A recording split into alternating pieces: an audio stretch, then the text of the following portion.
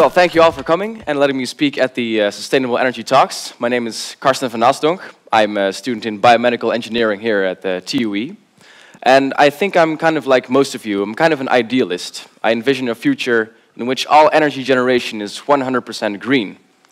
Now, being this idealistic actually led me to research our efforts to get there so far, and quite frankly left me shocked with the current state of affairs. Because it turns out that despite we have all these beautiful technologies like wind turbines, hydroelectrics, photovoltaics, they only make up for 7% of the grand total in power generation. And this is indeed a terrible pie chart I made in paint to illustrate this. So even in the Netherlands, scientists have calculated that by the year 2050, only 35% of our power generation will be green. And that's accounting for all current projects that are running right now, and even 2 yet unbuilt nuclear reactors, if you can call this a green technology. And I'm not even going to talk about the growth in oil, because it turns out we're not hitting peak oil at all yet. We're just finding new ways to extract oil and to use it. So this left me with a really important question. Why is the energy transition happening so slowly? And in this research, I found out that many inventors over the last century actually have come up with ideas which can outperform most of the technologies we have today. And I'll give some examples of that right now. You may all know this man. This man is called Nikola Tesla. And in my opinion, he's one of the brightest minds in the history of science. And he has worked on technologies which not only harvest electricity from the vacuum of space, but also to transmit it wirelessly across the globe for everybody to use freely. And just to quote him here, electric power is everywhere in unlimited quantities and can power the world's machinery without the need for coal, oil, or gas. Isn't that amazing? Well, unfortunately, his primary investor, called J.P. Morgan, he eventually found out that he could not profit from Tesla's ideas. So he simply cut his funding at one point, and Tesla died a rather poor man and without the respect he actually deserved. Now, this is just a list of people who have worked on similar technologies if you're interested and want to do your own research. And I'm just going to name 2 more examples of this list. Next is that of Stanley Meyer. You may all know of the possibility to run your car on hydrogen gas. You got the combustible mixture of oxygen and hydrogen. You burn it, it leaves you with excess power to run your car, and the byproduct of just tap water, H2O. Well, Stanley Meyer actually found out a way to use tap water as a fuel source by hitting the water molecule at its resonant frequency and thereby very effectively splitting the water in hydrogen and oxygen. And with this, he built a dune buggy with which he could drive from the east to the west coast of the United States on just 1 full tank of water.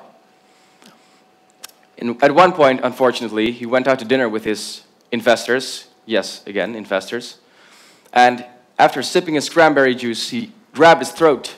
He bolted out the door of the restaurant. He dropped to his knees and cursed that he had been poisoned. And this sounds like something straight from a movie, right? But it's actually real, and you can look up the details yourself. I'll just give one more example, that of an actual working device, currently in Switzerland. And to all you electrical engineers, this may resemble an electrostatic Wimshurst machine. Sounds complicated, but this one actually converts the ambient field energy, or radiant energy as Tesla would call it, into usable electricity. And the reason why Mr. Baumann has chosen not to disclose this technology is that he thinks humanity is simply not ready for it yet.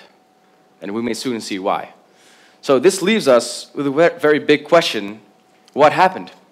Why are we not driving in water-fueled cars? Why are we not receiving electricity from the atmosphere or the vacuum of space freely?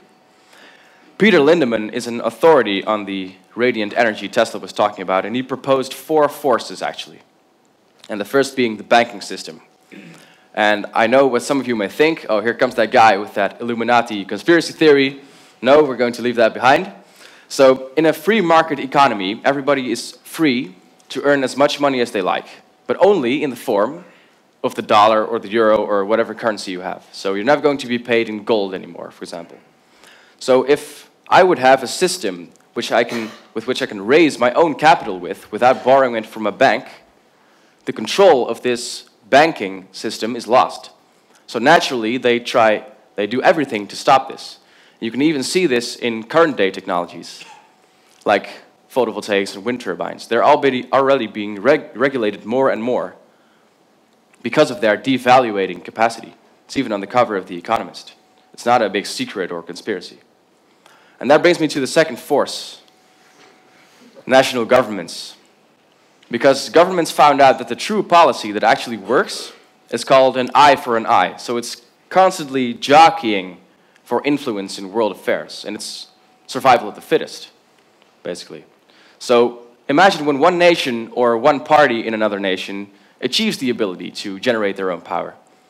The balance of power literally shifts from the government to that other nation or party within that nation.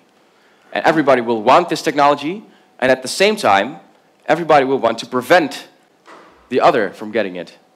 So to prevent this chaos, governments do something smart. They issue a restriction on any patent or invention that can give an opponent an advantage over the government in power generation. It's called invention secrecy, and it's still going strong, as the Federal Agency of American Scientists says. The third group is actually comprised of the deluded inventors, or fraudsters, if you will, which actually are only in it for the money. So the problem is most of these devices don't work. YouTube is full of them.